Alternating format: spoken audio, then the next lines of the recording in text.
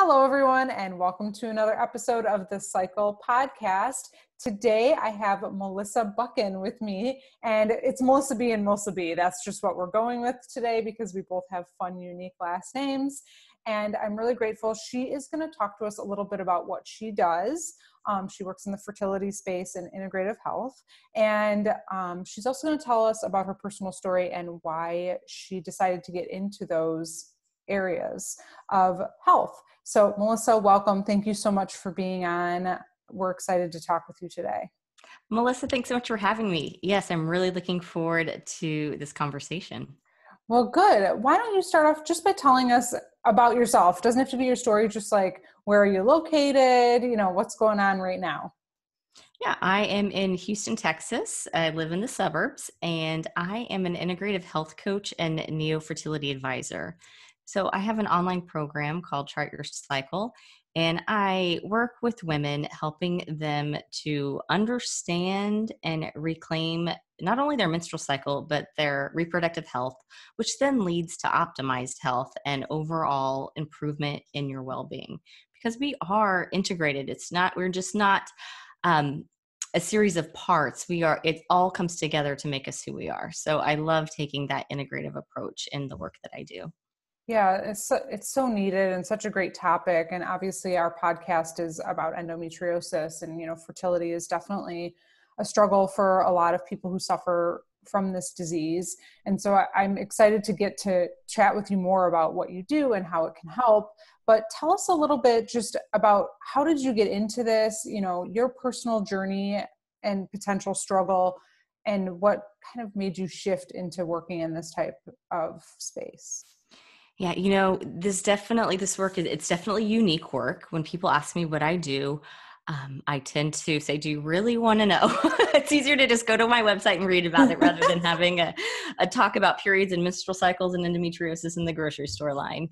But this unique work, it often comes with a personal story. And mine started back when I was a teenager. I was in high school and I had irregular periods. I was a late bloomer, didn't have my first menstrual period until I think I was already driving. I was 16, and they never regulated. But on top of that, I had chronic fatigue. I just didn't feel well, a lot of headaches. But I just kind of, powered through. And the straw that broke the camel's back, is that the right way? I'm always bad with the little phrases. I'm really bad with it. I usually say them like backwards, and I'm like, does that make sense? Exactly. So really what kind of the situation that really propelled me into this work. So I studied a summer as a foreign exchange student abroad. So here I was in a foreign country navigating a culture that wasn't my own, in a language that I really wasn't fluent in. And I felt awful. It really was a great opportunity. If it weren't for the pictures, I probably wouldn't remember much of the trip. Fatigue. I mean, yes, jet lag, young, probably staying up too late, but the fatigue, I just couldn't function. And on top of that, I had debilitating back pain. In fact, I thought I had a kidney infection, and I was trying to navigate the healthcare system to get an evaluation when, lo and behold, I started my period. I was back pain so severe that I didn't recognize it as menstrual cramps. Of course. Wait, was this when you were, So I was 17 years old. Okay. So you're still in high school. So I was still in high school. Yeah, I'm a high school student at abroad, staying with a host family. I ruined their bed sheets. I was absolutely mortified. I mean, it was a pretty traumatic experience. It was embarrassing. And when you say fatigue though, too, I want to I feel like this is such a common thread of having endo, but it's hard to even describe. So like for people who are listening that may not have it, or just like, friends, family, parents, whatever, the fatigue is not like you're tired and need to take a nap. It's like you're walking through, at least for me, and I'd love to hear what you think, like you're literally walking through like a bowl of like oatmeal or cement. Like you just cannot, you feel like you cannot like function, your brain, your body, everything. It's like extreme fatigue. Yeah, it feels like you've been hit by a Mack truck and you're just trying to get your body to move. And for me, it's always been kind of one of the telltale signs for me. And it's actually a recent study came out. I'll have to send it to you. a physician sent it to me that chronic fatigue is a telltale sign of endometriosis. So they're starting to recognize it as one of the like three main symptom identifiers. But yeah, you can't function, you can't think, you just have to make yourself move to the next thing. I mean, when I still struggle with bouts of chronic fatigue, and it's like I'll fall asleep in the car line picking my kids up from school, no matter how much caffeine I've had, which, is not the answer. No self-medicating, but nobody's perfect. Yeah, it's just a struggle. So here I was in a foreign land, this horrific period. I'm embarrassed. I don't feel well. So as soon as I got back to the States, my mom took me to the doctor. We wanted answers. I wanted to know why I was in so much pain, why my periods were irregular, and why I was so darn tired all of the time. And I really didn't get an answer. The solution I was given was the birth control pill. And I was told to be healthy and responsible, take the birth control pill. It will regulate your cycles, which we know it doesn't really regulate your cycles. It just kind of forces a withdrawal bleed every 30 days. Now, the symptoms. So the pill can help with symptoms that are caused by endometriosis. So it helped with some of the menstrual cramps and the pain. The fatigue, it didn't touch.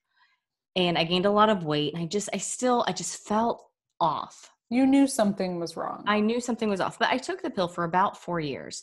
So fast forward, I'm in college and my degree is in biology. So I was studying biology, and I remember it clearly. I was sitting in the lecture hall for anatomy and physiology, and we were studying the female reproductive system.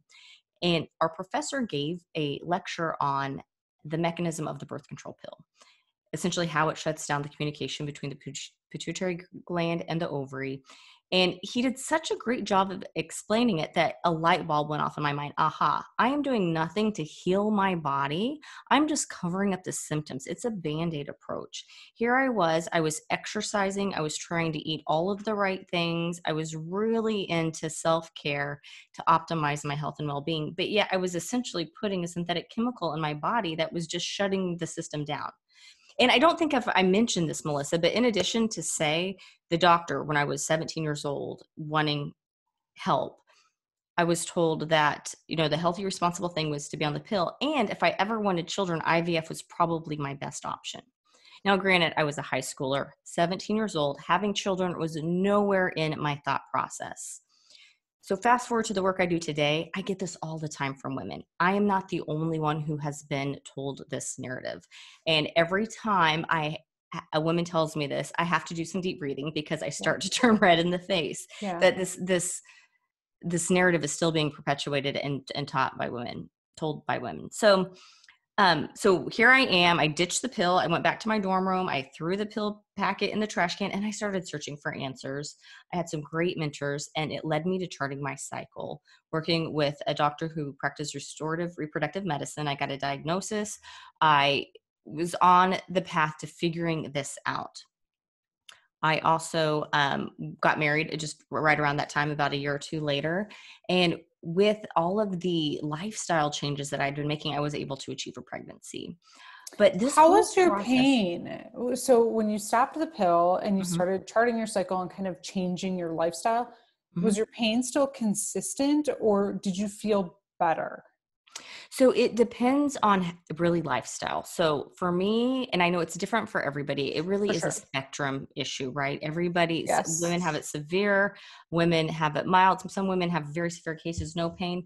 My pain is directly correlated to my self-care. If I'm not sleeping well, and if I'm eating too much processed food, if I'm drinking too much alcohol or drinking too much caffeine, I will have pain. It'll be pain in my ovaries and in my abdomen, but then it also will be joint pain and muscle stiffness as well. Okay. So really, and as I get older, I'm much more sensitive. I don't rebound near as quickly as I did in the early years. Yes, I understand that. Okay, yeah. So sorry. So go back. So Yeah. you met your husband, you got married. So we got married, and we're actually able to achieve. We have 3 children, all conceived naturally. But this was such a transformational experience for me, discovering the beauty of charting your cycle and taking a restorative approach. I've not had surgery for my condition. It was planned, but I was able to achieve a pregnancy. So I didn't need it. And I just haven't felt that it's been the right choice for me. Sure. Understanding that good surgical complete excision surgery is the gold standard for endometriosis. It really is um, important that you find a surgeon who's specializes. That's all the surgery that they do is endometrial excision surgery. Yeah. But so I began my work in the fertility awareness arena, really teaching women about their menstrual cycle, giving alternatives to the birth control pill for a natural approach to birth control.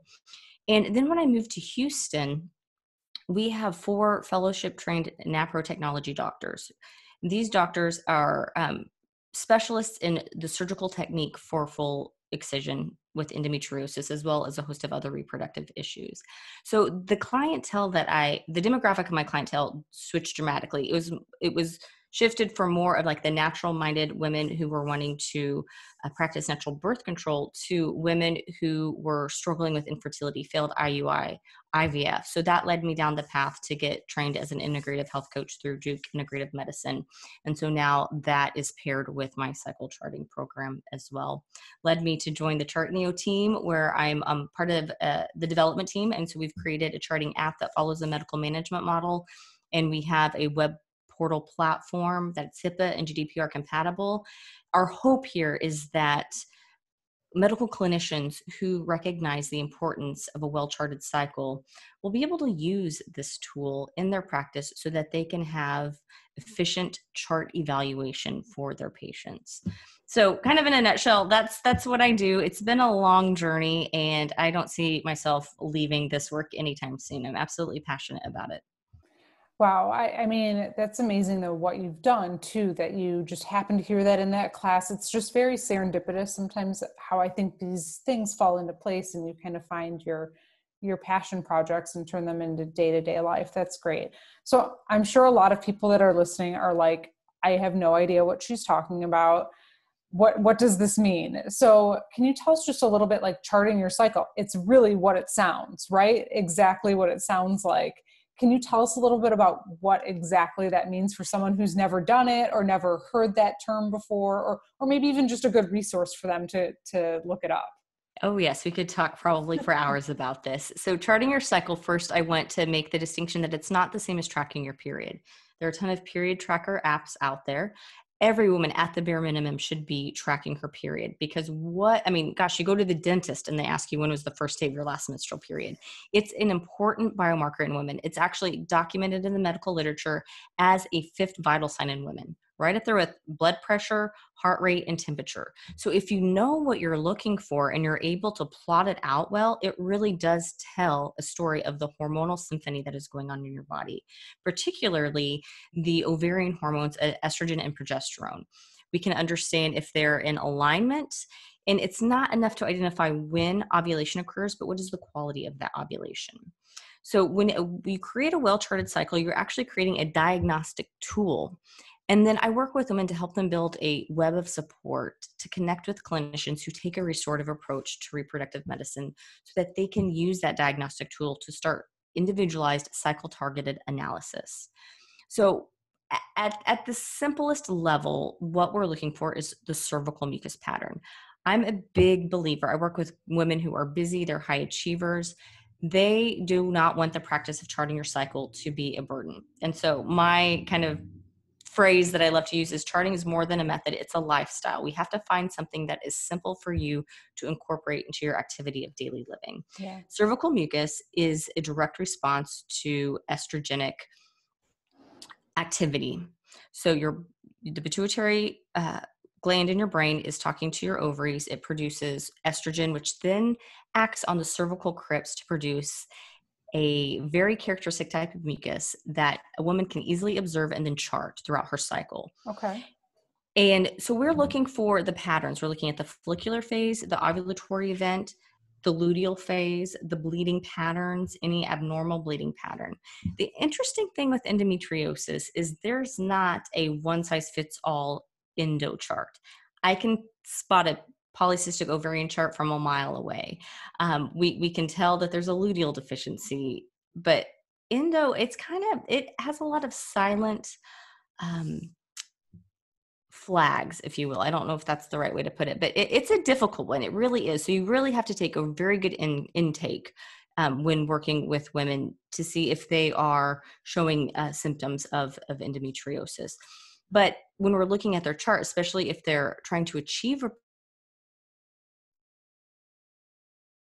healthy parameters in that cycle, and the goal is to optimize that cycle to increase their chances of a healthy conception.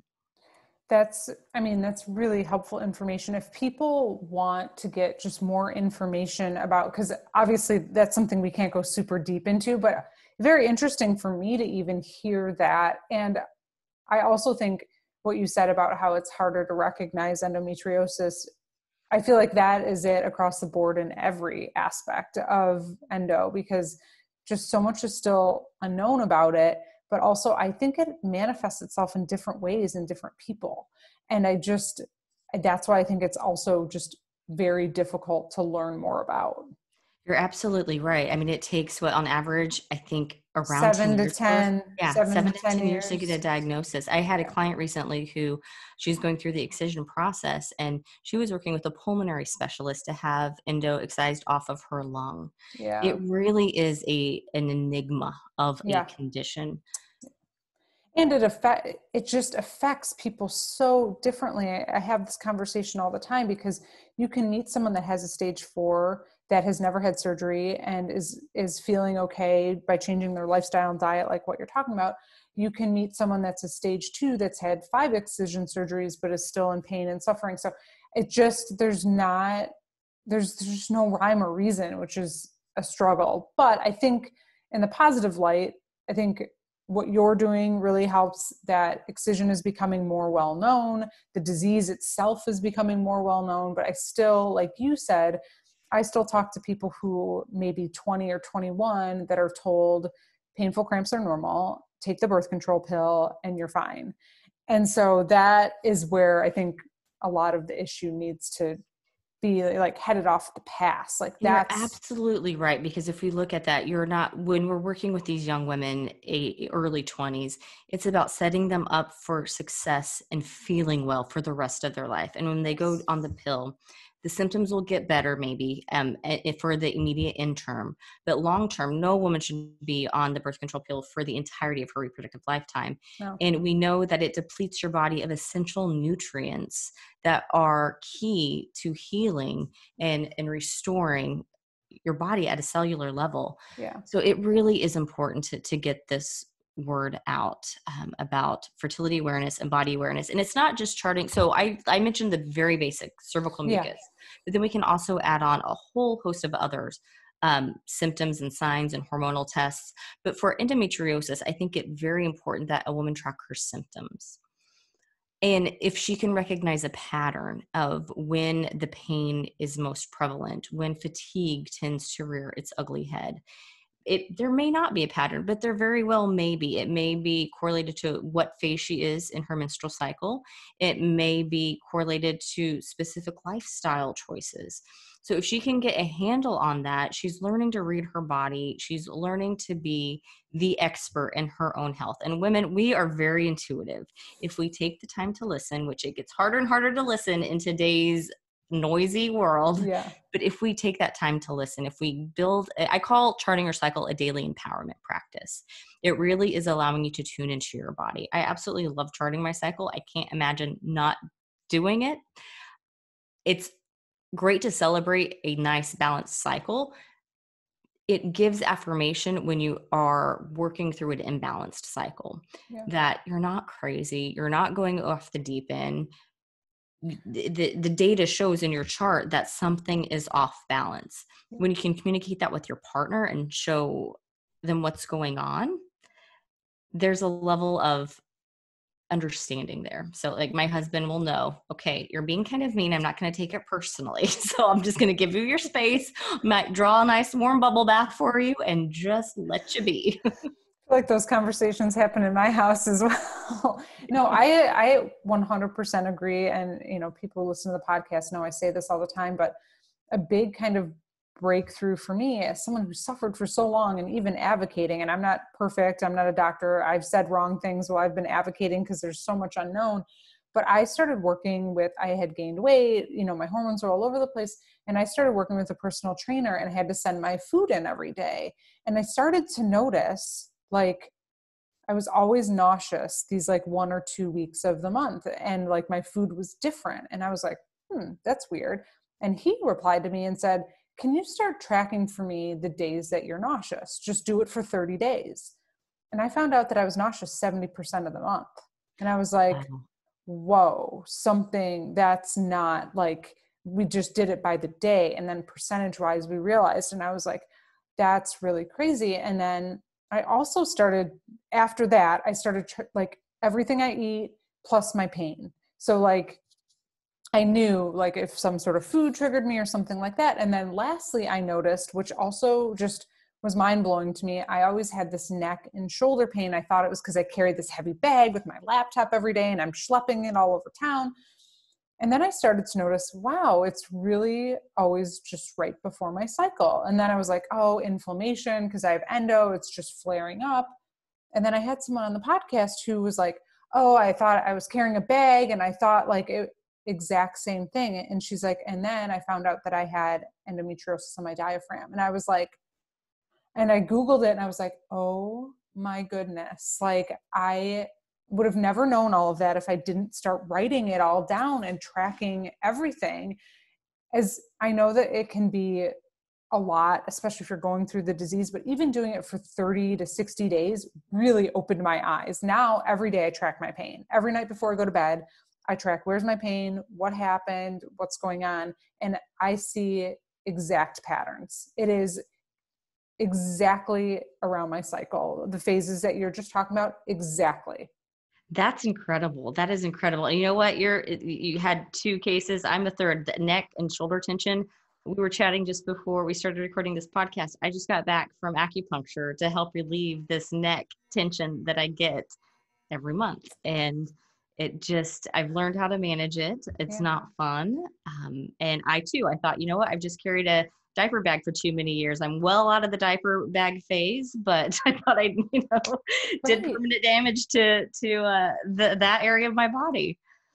I mean, I went to physical therapy, everything before I even thought that it correlated. Now I'm making an assumption because I haven't been diagnosed with it on my diaphragm, but once I started tracking it, I was like, okay, this Well, and with is, endometriosis, it's an inflammation response in the body. And so it's not just one area. Like, we're an integrative being. So if one area is inflamed, there's a inflammation response going on throughout your entire body. yeah, We're not just isolated by our different biological systems. for sure, for They sure. speak to each other.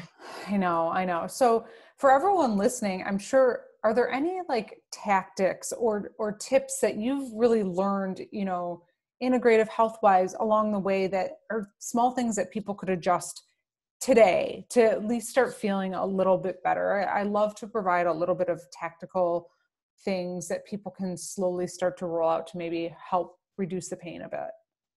Yeah. So these are going to be kind of very, very generalized, but Sure. I always start with sleep. Prioritize your sleep. 7 to 8 hours. And sleep hygiene, if you're not getting 7 to 8 hours consistently, if you're waking up in the middle of the night feeling a little bit panicky, you have a hard time falling asleep, wake up feeling exhausted, you need to focus on your sleep hygiene before anything else. So reverse engineer, what time do you want to wake up in the morning? And you want to wake up well rested. Okay. Reverse engineer back 8 hours. What time do you need to get to bed? Then an hour before that, you need to start winding down, turning off all screens, and create a bedtime ritual that you look forward to that is calming to your system. Our body repairs itself while we sleep. If we are compromising our sleep, it's going to be really hard to push the needle with nutrition, with meditation, with exercise, with any of the other stuff. So I think that's the first thing. And I always love women to start charting their cycle. Just try it out. Our app, Chart Neo, it's free for 45 days. You can try it out. And then it's only $10 a year. So it's really, we try to keep this a very affordable. Now, it does follow a medical management model. So there is a learning curve. So you can always reach out to me if you need help in navigating that tool. Okay, great. We'll link everything in the show notes, all of Melissa's information and everything. Is there anything else, you want to add, or where people can find you, or, you know, any other last minute kind of things that you're thinking about for the endo community? Well, so you can find me at melissabuchan.com, and I have a fun cycle guide. So it's melissabuchan.com /cycle guide, or you'll see it if you just go to my main website. And this will show you a few examples of what a well-charted cycle looks like. So you can look through those, see if you relate to any of those. Women with endometriosis, there's a good likelihood that there may be a comorbidity. So there's something else going on as well. So charting your cycle, that's kind of the first step at starting to get answers. And whether or not you have a proper diagnosis, which proper diagnosis is surgical. So if we suspect endometriosis, and again, I don't diagnose, I'm a health coach, but I help point women in the direction of getting that supportive community. And one of the great things that have come from the crazy of COVID is that there are really fabulous physicians who are now offering telemedicine. And with this type of approach, it starts with that well-charted cycle. They're going to evaluate that. And then it's cycle-targeted evaluations, blood work that's cycle-targeted to your cycle, as well as potentially follicular ultrasound or other investigation. That can be done locally. So those orders are made, and then you just find the resources in your area that provide those services. To learn more about charting your cycle, check out the cycle guide. Visit me at melissabuchan.com. I love to talk to women. I have 20-minute complimentary discovery calls. I do share a little bit about my program, but it's also just a space for a women to share what they're going through and what kind of solution they're looking for. Not every woman is a good fit for my program. I fully recognize that. So if the program is not a good fit, we are going to brainstorm what the next best step is for you in your journey to healing. Living with endometriosis, it doesn't define who you are, but you do have to live your life a little differently than those people who don't struggle with this issue. And that's okay. So it's learning to embrace the good and really have a concrete plan for mitigating the negative symptoms and the issues that we do deal with. So I always say my mantra, which I say every day to my children, they tell me it's going to be printed on my tombstone, is that there are no shortcuts to any place worth going. So I just encourage women to keep hope, trust your body. Our bodies are beautifully made. And it's frustrating to hear that when we're suffering with endometriosis. But for all of those ladies who are endo warriors, your body is still beautiful, and there is hope. And my goal for every woman is that they feel well, that they have some answers, and that they're supported in their journey. Very, very, very well said, Melissa. Beautifully said. It is a struggle, but there is hope, and people like you doing wonderful work and helping out is so great. I really appreciate you, what you do and sharing everything. And is there social media or anywhere where people can find you, or is your website the best place? I do have a social platforms as well. I will say I'm not super active on them. I do my best, but my priority is working with my clients. So Facebook and Instagram, it's Virtus Fertility Care. So my company name is Virtus Fertility Care, and Chart Your Cycle is a program of Virtus Fertility Care. Virtus means courage, and I chose that because this is a courageous approach to healthcare. I really feel that this approach is reclaiming women's health, rebuilding women's health. But it takes courage to go against the grain. I was told, again, at 17, go on the pill. If you want babies, IVF is your best option. And I know I'm not the only one being told that. So I am here to do what I can to make sure that women have options if that's not the road that they want to take. Yeah, that's great, Melissa. Well, thank you so much for coming on and chatting with us, teaching us a little bit about charting our cycle. Very interesting. And I think very helpful. And we hope that you continue to feel well and keep doing the great work that you're doing. Thank you so much for coming on. Melissa, it's a pleasure. And you too, keep doing the work that you're doing. You are definitely a light to women who are in this journey.